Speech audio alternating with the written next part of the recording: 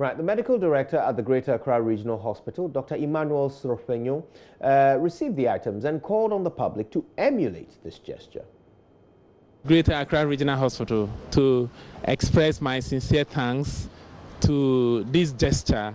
Really, we've received a couple of donations, but the particular things that really has been a challenge to us has been the disposable gowns, because before the staffs will prepare themselves and then enter where the patients are, they have to be in these outfits, and you wear these outfits only once at a time, and once you wear, you discard.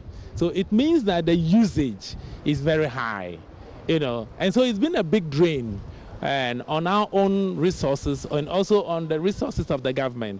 And it is in this respect that we are so grateful that you've made this presentation and you made this donation to us. We can only assure you that we'll put them to good use. We will make sure that they are not abused, they are used the way they are expected to be used.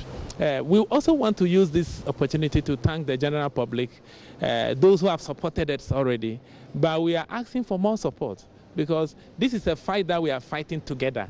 It is either we fight and win together or we lose it together.